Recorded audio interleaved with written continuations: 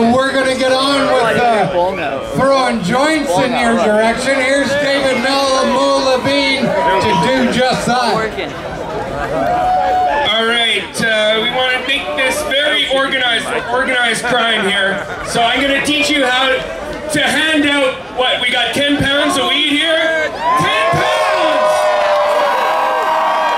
All right, now we're going to do this in a very organized fashion so nobody gets trampled and nobody gets hurt. All right, we got to prove that we're really, really high, but we're still capable of doing something like this without anybody getting hurt. So this is how we do it every year, okay? Everybody, the ground has been dry. There's only been a little bit of drizzle all day, so the ground is dry. We need a pathway that goes right from the middle all the way to the first tent there, and then we need a path that way, and then we need a path that way.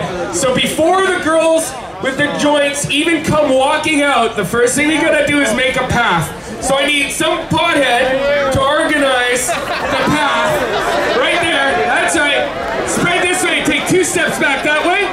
Everybody take 2 steps back that way. And we need a path that goes all the way to the end. All the way to the end.